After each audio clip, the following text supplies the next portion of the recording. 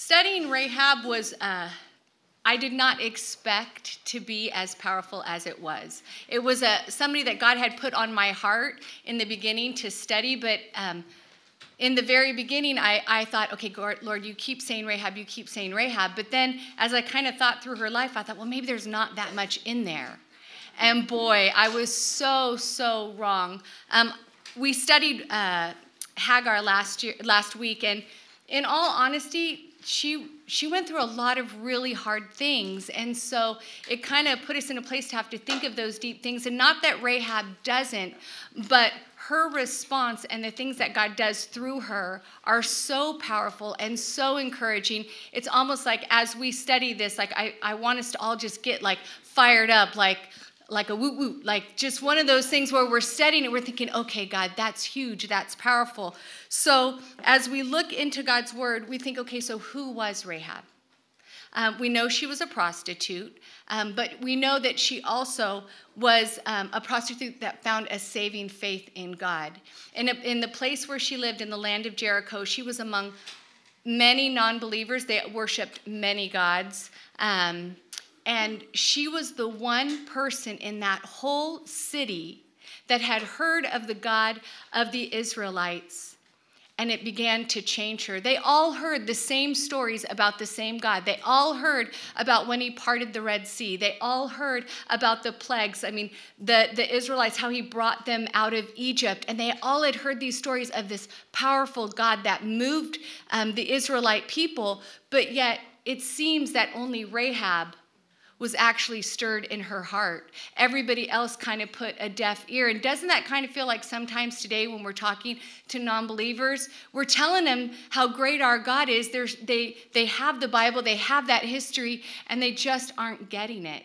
Rahab got it. She came to the point in her life where she realized their God is different. Our gods we worship, we lift up, but they don't do a thing. It's like, I doubt they ever moved off the shelf that they had put them on and the little idols that they built. And so Rahab was seeing this and she was understanding it, and it changed her completely. Think about being a prostitute, period, in that time, in any time. And I know this was a really corrupt society, and I know they had temple prostitutes, but imagine what that must have looked like on a daily basis for Rahab. Imagine what she probably felt as the men. She lived on the wall of the city, and so her house was very obvious to the people coming in and out. And just think about the amount of men that were probably coming in and out of that home. And so it was pretty clear what her house was about. And imagine how she had to take in anybody who showed up at her door. They're on long journeys, a little bit smelly. Like, just picture what her daily life looked like and the way maybe other women in the town looked at her. You know, did you see who went into Rahab's house today? I think that was somebody's husband. You know, and so picture her living this life. You know, it shows she was a woman that had other abilities. It showed that she made clothing. Like, she had those stalks of flax on her roof of her house for a reason. She was making clothing out of that. So this wasn't the only thing she was capable of doing, but it's what she chose to do to put a roof over her head. And I think, where must she have been where she thought, well, I guess this is my only option. This is all I have that I can do. But the fact that that was what she was doing makes the story of Rahab that much more powerful, because it tells us that Rahab's life is the perfect testimony that our sin no longer defines us. The fact that she got saved tells all of us, it doesn't matter where we came from, it doesn't matter what we have ever done, God doesn't see us as our sin any longer. The minute we accept him, our sin no longer matters to God. Sometimes we think it still does. We see that it's not who we were before Christ that matters.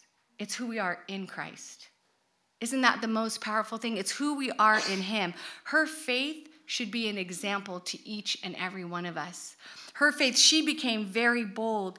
Her testimony from the moment she believed became something that changed not only the Israelites' life, but her life. And actually, she left a legacy because of it. We see in Joshua chapter 2, and I want to just kind of do a a little overview just for context sake so that we know what we're looking at in her life. Moses had died, and Joshua now was taking over kind of that baton. He was the one that was chosen by God to lead the Israelites into the promised land. And the promised land was currently occupied by the Canaanites, and they were about to get evicted. And they're hearing of God's people. They're hearing that they're going to take the land. And so the people in the land are not feeling too settled about when they're coming, when they're going to actually take the land. And the Lord tells Joshua in chapter 1 that it's time to go in. So what does he do? Joshua sends out 2 spies. And the 2 spies go into the city, and the first place they stop is the house of Rahab. That was not by accident. I believe they were completely led by the Lord to go there. And she receives them in. And the minute she receives them in, or shortly after, the king gets wind that there are 2 men that have gone into her home. So it must have been pretty visual to be able, people must have been able to see pretty clearly what was happening. And so the king gets wind that she has brought them into her home, and he knows they're the Israelites, and he sends people to her house and says, like he tells them this big lie. And when they arrive at Rahab's door, what happens? She tells them this big lie. She hides them in upstairs immediately, and she tells them this big lie and sends them basically on a wild goose chase. Oh, they went that way and around that corner, and that's where you need to be. She hid them on the roof, and after the king's men leave, what does she do? She goes directly upstairs, and she begins to have a conversation with these men, and she begins to talk to them. She begins to tell them what the state of the heart of the men in that city is. And we find out, she tells them, the people here are faint-hearted. And that word faint-hearted is like their hearts melted because they knew what was inevitable. They knew that God's people were coming, and they were terrified. But why were they terrified? Because they had heard that the God of Israel had parted the Red Sea. They heard about the God of Israel and all the things that he had done, and they knew that they were no match for him. So what's interesting for me to try and think through is, if they heard this, and they were afraid, how come they didn't change? How come they weren't affected by Rahab like Rahab was? And it just tells me Rahab understood the power of God. She knew the power of God, and it changed her deep within. It says in verse 11, and I want us to look at this. It says, as soon as we heard these things, our hearts melted. Neither did there remain any courage in any one of us because of you. God told Joshua 4 times in chapter 1, be strong and of good courage, for I am with you. Be strong and of good courage, for I am with you. Be strong and of good courage, for I am with you. So when Joshua's coming in, what does he know? God's with me. Have courage. That word courage is like the spirit within him, like his breath, like it was everything about him. God's like, you can be strong in good courage because I'm walking right beside you. What was the word that Rahab used about the hearts of the people? It says, neither did there remain any more courage in any one of them. Same word, courage. Why? Because without the power of God, we don't have courage. There's nothing we can do. Think about when we're in a situation that's too big for us, that we don't know how to conquer. Think as a non-believer, that battle that's too big, they can only operate with what they can do in their own strength. They can only operate in their circumstances, what they can control, what power they have personally. So what happens when they've reached the end of their ropes? They're defeated. Why? Because they don't have the Lord. See, what happens when we're in a position where everything is out of our control and we look and think, gosh, I can't move this mountain. There's nothing I can do in this situation. We have God. We have a God that can do impossible things. We have that courage because we know the power of God. Our courage comes from the power of God. The false gods they had, what could they do? They couldn't do anything. They couldn't move anything. They couldn't do anything. They couldn't save anyone. When did Rahab get saved? That was an interesting part of this study. The salvation moment for Rahab is in the second part of verse 11 in chapter 2. It says, for the Lord, your God, this is Rahab speaking to the spies. She said, for the Lord, your God, he is in heaven above and on earth beneath. He is I'm going to read it again because that was wrong. and this is important, it's salvation. It says, he is God in heaven above and on earth. She's proclaiming at that very moment, your God is God. He is the one and true God. There is nobody else but him that can move. There's nobody else that has the power but your God. So Rahab at that very moment, that's her telling the spies, like, I believe, I know your God is the real God. Rahab's profession of faith at that moment changes everything for her. Her entire life changes at that moment. We see so many things happen. Every decision she makes after that is changed. The things she would have done before, she doesn't do now. She's now obedient to the instructions that they give her. She's willing to take risks, and I think she took some huge risks for God. I mean, she put her own life in jeopardy, and I think, when was the very last time I took a big risk for God? And we should be thinking about, like, when's the last risk we ever took? Probably for me, standing here in front of you might be the biggest risk that I'm taking. But the truth is, I'm not terrified that if I blow it, someone's going to murder me in the parking lot, you know? Like, it's not that big of risk. It's like, what's the worst thing that can happen to me? Rahab took risks that mattered. And it tells us, that this tells me that no matter where any of us came from, no matter where any of us were before, that this is the potential of our walk once we're saved. We have the same potential Rahab had. We have the same ability because we have the same exact God. Our God is no different. We don't have to be afraid, that God isn't going to be there for us, because we know in his word he says that he will. And because of Rahab's faith, what she's mentioned in Matthew 1 in the lineage of Christ, she's mentioned in Hebrews 11 in the hall of faith, she's mentioned in James 2 for the work that she did for the Lord. And we have to start thinking, like, no matter where we were before God, we now have the potential of Rahab. I'm telling you, I studied this and I got super fired up. I thought, I can do stuff for God. Like, he can use me in whatever way he needs to use me, and all I have to do is show up. What I believe affects what my life looks like, right? Doesn't your belief in God affect everything that you do? And I think of, like, I was relating to kind of the men in Jericho, or the people of Jericho. I was raised going to Catholic school my whole life. I heard about God, I knew about God, but it didn't change me. And I'm not saying anything about being Catholic, because I have some amazing, loving family members that are Catholic that love the Lord. That's not my point. My point is, God didn't meet me there. Like, I didn't change because of God, because I went to Catholic school. That's not what caused me to have a belief in God. It was something God had to do deep within me. It's just like, you can be raised in a Christian home. And that doesn't guarantee, if you raise your children in a Christian home, that they're going to know the Lord. Because you see, God has to speak to each one of us individually. God has to deal with each one of us. And sometimes we feel like, if we just do all the right things, everything's going to be good. No, God wants to get to our hearts. God wants to speak to each one of us. Rahab had a faith that caused her to act. She wasn't stagnant by any means. Our faith should be calling us to action. Each one of us, our faith should be calling us to action. She hid the spies, and she could have gotten killed.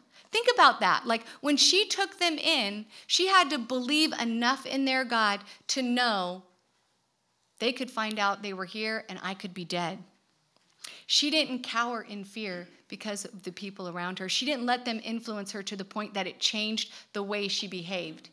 That's hard to do, right? In this society, sometimes it's hard to stand up for our faith. We get it from every single end, don't we? Like, now it feels like, as a Christian, it's not so good. People don't like you as well. You've become a hater. If you don't agree with abortion, well, you must hate.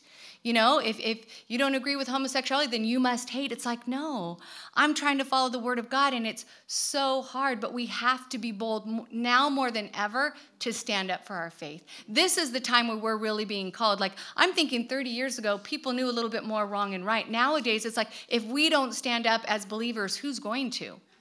We need the faith of Rahab. She was bold when she asked the spies. I love how she kind of just lays out there what I think we all would want to do. It says in verse 12, Now, therefore, I beg you, swear by the Lord, since I have shown you kindness, that you will also show kindness to my father's house, and give me a true token, and spare my father, my mother, my brothers, my sister, and all that they have, and deliver our lives from death. Isn't that so true that the moment we get saved, what's the first thing we want? We want our family members saved. We want everybody to know the power of God, because what's the alternative? It's hell. That's the alternative for him. So our love for God and our love for them draws us to the place where we want them to know what we now know. That's what Rahab's doing. It's faith into action. She didn't let her past determine her future. She didn't say, well, I'm a prostitute. I'm good for nothing. God can never use me. What's he going to do with me now? She was a hot mess. We're a hot mess. We don't always have to be a hot mess. See, we have Christ, and that's the difference for us. It says in verse 14 that this was the response of the spies. She had to actually have some sort of a responsibility. And when she tells them, will you hide my family? This is what they come back to her and say.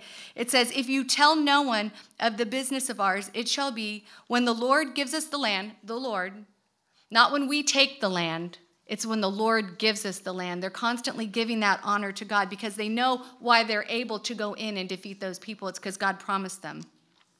We will deal kindly and truly with you. Then she let them down the rope through the window, for her house was on the city wall. She dwelt in the wall, and she said to them, get to the mountain, lest the pursuers meet you. Hide there 3 days until the pursuers have returned. Afterward, you may go on your way. She was a smart cookie. She knew exactly where to send them, what to do. She thought through what plan was best for them to make it to the other side. She shows them how to escape. And this is the moment that James chapter 2, verse 25 speaks of when it talks about her faith. And so I'm going to read it. It says, likewise, was Rahab the harlot also justified by works when she received the messengers and sent them out another way? For as the body without the spirit is dead, so is faith without works is dead. Now, this isn't saying that because of our works we're saved. It's saying because we're saved, we'll have works. Because we understand who God is, because we know the power of our God, because we love our God, it's going to naturally bring works. Our works, Paul says, we are saved by faith, by grace of God alone. This isn't contradicting that. Our faith should bring out works in us. Otherwise, do we really have faith in God if we're not willing to do the things he's called us to? And I'm not talking about big things, although some of these might seem big. I'm talking about, are you willing just to follow what he's already asked you to do? Are you willing to maybe forgive someone that he's called you to forgive that you don't want to? Are you willing to love on someone that's a little bit unlovely, right? Are you willing to show grace to somebody or mercy to somebody that needs it? That's works right there. That's us going in and being lights in a dark place. It's in doing the things that he calls us to do. That's faith with action. If you love God, it will cause you to move. We need to walk in the same kind of faith that Rahab walked in. Rahab's faith, what I like about it as well, is it came with an expectation of obedience. I mean, she was given some very specific instructions to follow. It wasn't like she was saved and she got to run amok and do whatever. No, they were requiring something of her to be able to be saved that day. It says in verse 17, so the men said to her, will we be blameless? We will be blameless of this oath that we have made and sworn, unless. So here's the catch, unless you do this, unless when we come into your land, you bind the scarlet cord in the window through which you have let us down, and unless you bring your father, your mother, your brothers, all your father's household and your home. So it shall be, anyone that goes outside the doors of your house into the street, his blood shall be on his own head, and we shall remain guiltless. So they're telling Rahab, all right, we're going to save you, but unless you leave this scarlet cord, unless you hang it out the window, unless you have all of your family in your home, unless they stay in your home, if they even go out of the house when we come, their blood is on their own hands. They're saying, like, you have a responsibility in this.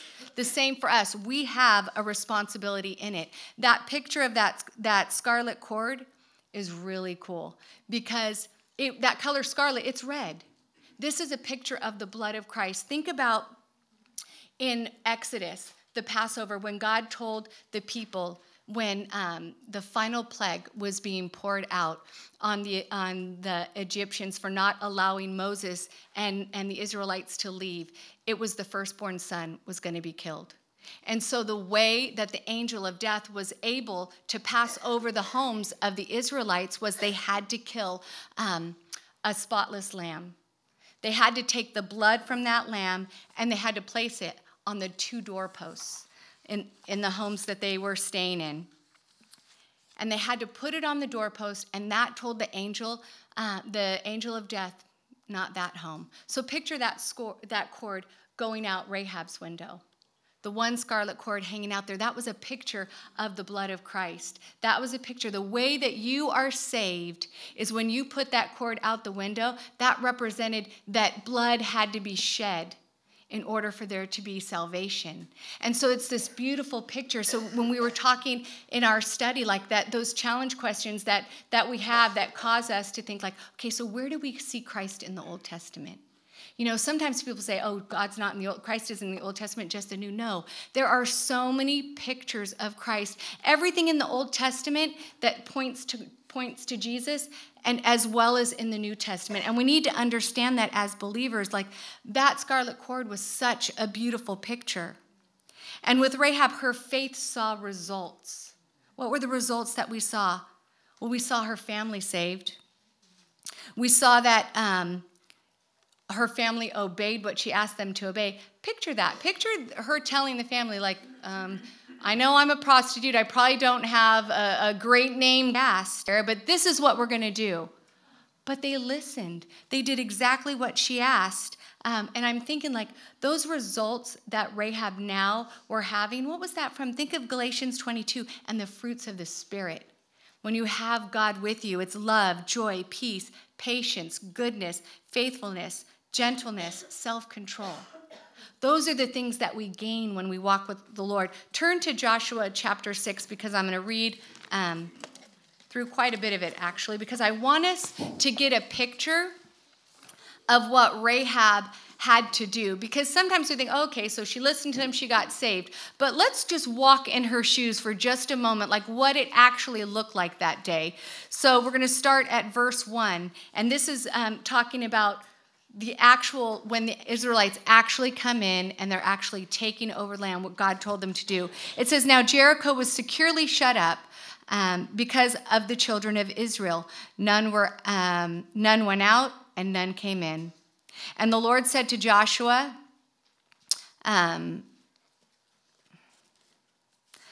see that I have given you Jericho into your hand, and its king and its mighty men in valor, and you shall march around the city, all of you men at war, and you shall go around the city once. Then you shall do it 6 days. And the 7 priests and the 7 trumpets shall go before the ark. So we're seeing this picture of God is telling Joshua, you're going to go into the city. You're going to take your men. You're going to walk around the city once a day for 6 days. And what he also tells them in verse 18, it says, now Joshua had commanded the people, saying, you shall not shout or make a noise with your voice, nor shall a word proceed out of your mouth. So as they're walking through the city, it's in complete silence. Think of the discipline that had to take. This kind of told me right here why they left the women and children at home. This was like, because you see him earlier say, leave the women and the children, because they can't do this. I know for us, we'd have been like, this would have been torture all in itself. So he tells them to do this, and then he tells them, but on the 7th day, you're going to walk around 7 times. So they go around the city a total of 13 times. Well, and I'm thinking to myself, what do you think they're thinking? Like, why so many times, Lord? Why do you have to do that? But it shows that they're obedient. Verse 15, it says, but it came to pass on the seventh day, they rose early about the dawning of the day, and they marched around the city 7 times in that same day. And it wasn't until they blew the trumpets and that they shouted out loudly, because they probably had so much built in that they were as loud as can be. That's when the wall fell. That's when the wall tore down, after they obeyed 7 days, 13 times around the city. And what was the result? It said, only Rahab the harlot shall live. And she, and this is in verse 17, shall live, and she and all who are in her house, because she hid the messengers. It's saying Rahab spared because she obeyed God. And Warren Wiersbe commented on this because it talked about just what it must have taken, the discipline. Think about the discipline that it actually took for them to walk around that city that many times and wonder, I'm going to read what he said, because to me, he said it best. He says, could have God delivered the city to Joshua on that very first day? Certainly. But the requirement of 6 days of marching, during when the people were not allowed to talk, was a great means of discipline for the nation. Faith and patience goes together. Maintaining silence and waiting for God's appointed time requires discipline. Ouch. At least for me. Maybe not for you. See, picture them walking around the city. So now we see what they're doing and the discipline it required from them. But now let's be Rahab for a minute. Rahab's in her home. They're walking around the city. They could be hearing the rumblings of the rocks that are going to be falling down. And her family could be telling her, like, where are they going? I mean, they've been around this city 3 times. What are they doing? Maybe they're plotting to kill us. Like, think of the patience that it took her to stand firm and not think, okay, when they head around our house, that'll give us about an hour and a half, or however long, I don't know how long it took them to walk around the city. It could have taken them 10 hours. But that'll give us this much time to jump the fence and escape. That would have been the thoughts in my head. I don't know. I would have been thinking, okay, what if they were lying? What if they didn't mean it? What if they were really just trying to trick me? But Rahab had to be patient. She had to be wise. She had to be discerning that these men were of God and they knew. And I think oftentimes for us, like, we need to understand, we need to show restraint.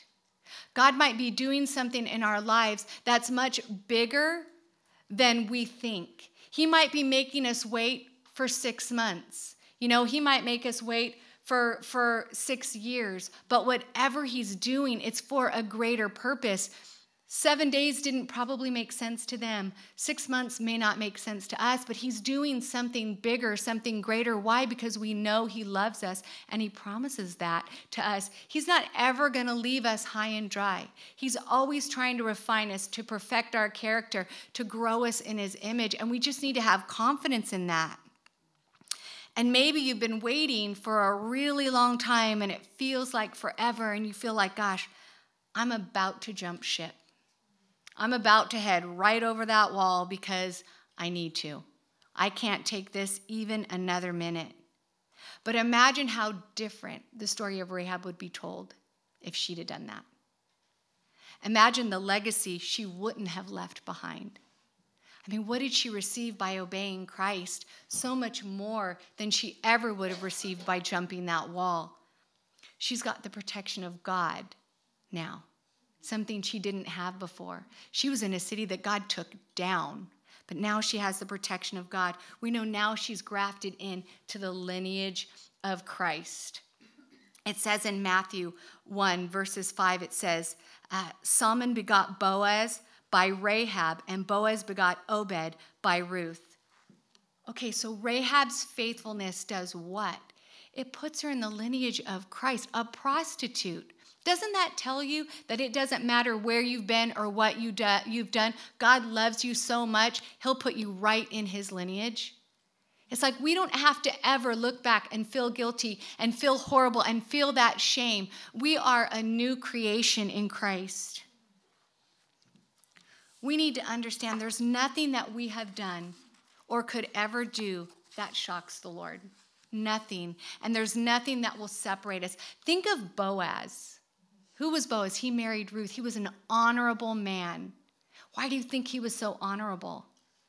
Because he knew Rahab. He knew her story, what she had been through. That must have given him such compassion. It made him a stand-up guy. He knew hardship.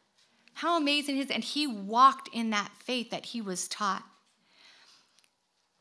Rahab's also mentioned in Hebrews 11:31. So she and Sarah, only two women that are mentioned in the Hall of Faith. We've got Noah and Moses and Abraham and all these great men. But we have Sarah and a prostitute. That's mentioned. And what does it say? It says, by faith, Rahab did not perish with those who did not believe when she had received the spies with peace. That's just a testimony of faith. That's just Rahab walking in what God has showed her to walk in him.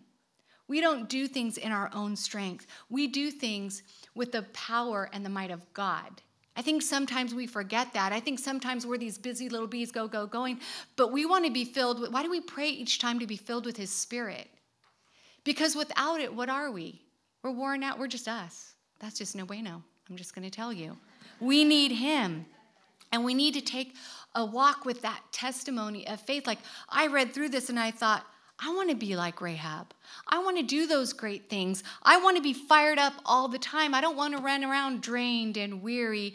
I think sometimes we forget the power of our God.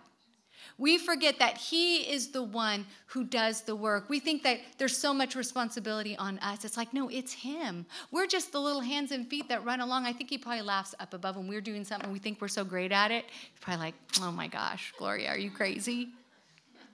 But I think we need to remember, how far, and these are kind of things that I asked myself. So when I was done studying, I asked myself, like, how far are the effects of my faith being seen? Do the people around me think of me as someone who holds fast to my convictions? Or do I just run off into a ditch every time something gets tough? Do they see me as someone who's willing to put my complete faith in God when the hard things show up? It's hard sometimes doing those things that are a little tough, isn't it? Sometimes we want to just do all the easy stuff that looks nice and big bows on it. It's like sometimes God requires the hard things from us. Sometimes he asks us to stand firm in our faith and walk in the areas that we think, Lord, I just can't do it anymore. I just want to give in. I'm tired of trying to teach my child that, or I'm tired of witnessing to my mom about this. Like they're not listening. It's like, no, he's saying, you be salt and light. The power is me. You do what I've called you to do specifically. I'll actually do the work. And it's just understanding it's his work and not our work. He is as faithful today as he was in the time of Rahab. I think sometimes we forget because we don't necessarily see the water part in front of us, but we know we've seen water part in our lives.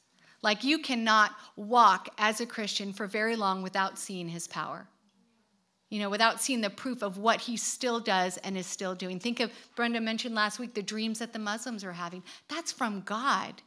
We can't manufacture that. We can't create that. Today, more than ever. Like, this is the time, ladies. I feel like we need just a giant revival in us as women alone. Like, we need to stand up because there are things happening out there that if we don't stand up, who's going to? If the ones who know the power of God aren't out there speaking for him, who's left talking? A lot of people on Facebook, I'll tell you that, right? I'm so tempted to delete people. And every day, I have deleted a couple because I just can't take it another minute. But every day I have to take a moment and think, but maybe I'll post something about Christ and it'll affect him. You never know. Like I weigh out like the power of maybe possibly something that I post ministering to them more than their hate is killing me, right? We need to be women. I thought like when we have that modern women of faith that we compare to as we're going through our study, I mean, think of Corrie ten Boom. What did she do? It's like she was Rahab all over again. Now, she wasn't a harlot. She was a woman of God. But what did her faith cause her to do?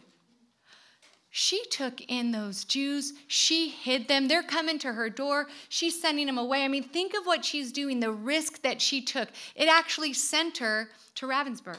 She actually got sent to a concentration camp based on her being faithful to God. I think, gosh, would I be that faithful? Would I be able to withstand that? But what did she do when she was even there? She snuck in a Bible. And she ministered to every single person that would listen. And what happened? People got saved. That's powerful. And then what did she do when she left? She just didn't think like, all right, I've done a big work for the Lord. I'm all done. I'm going to take a nap now. No, she traveled everywhere talking about God. It was like it was never done. I'm thinking if I was Corrie ten Boom, I might have called it. Like, my life is mine now. I did quite a lot for the Lord, and I'm sure he's thankful, right? We think like that.